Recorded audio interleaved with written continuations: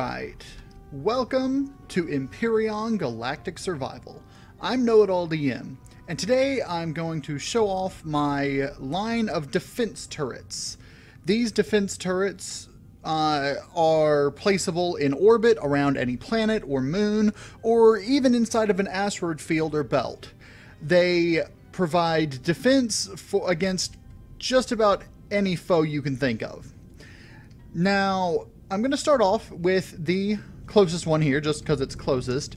This is the Defense Turret M, or Defense Platform M. It is a missile defense platform. All the defense platforms are identical except for the weapon that is on them. To access the ammo box, you just open this here and come right on in, and you can fill the ammo box up with whatever ammunition your turret uses. To fill it up with fuel, right over here, there is an easy access to the fuel tank. So these turrets, when active, will automatically defend against any foe that comes into range. You can, just like any other base or capital vessel, you can set it to attack other factions, alien, predator, or prey, although the predator and prey don't work because there are no predators or prey in space. So it's preferable for you to set it on other faction and alien at least. However, you can set it to just alien so that when other factions come nearby, it will not attack them. The next turret we're going to see is the Orbital Defense C, which is the cannon turret variant. This variant, like the missile turret variant, is a base, not a capital ship, and it's accessible similar to the others with the fuel and ammunition right there.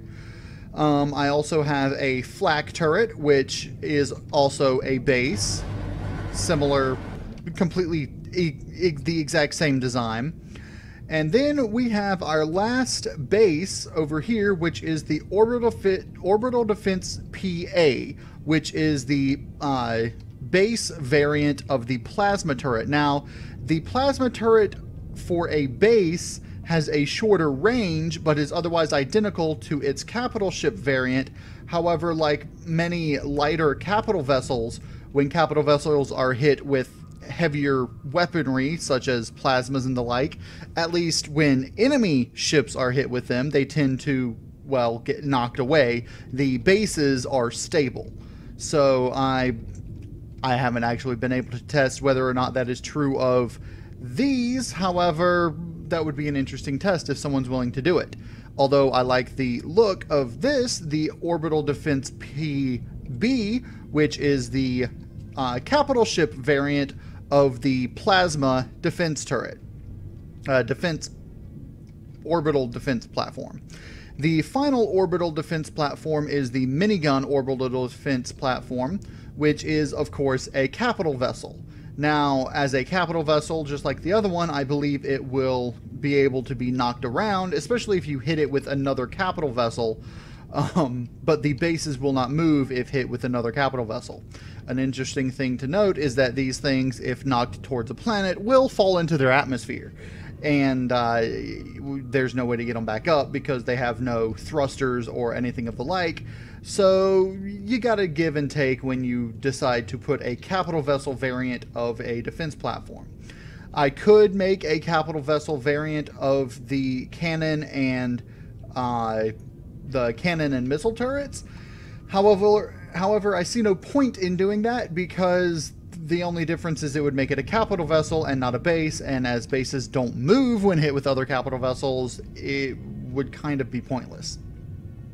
But in any case, that is my line of defense turrets. The orbital defense turrets that I have made, they're more useful on multiplayer servers where you are at risk of being attacked by other players.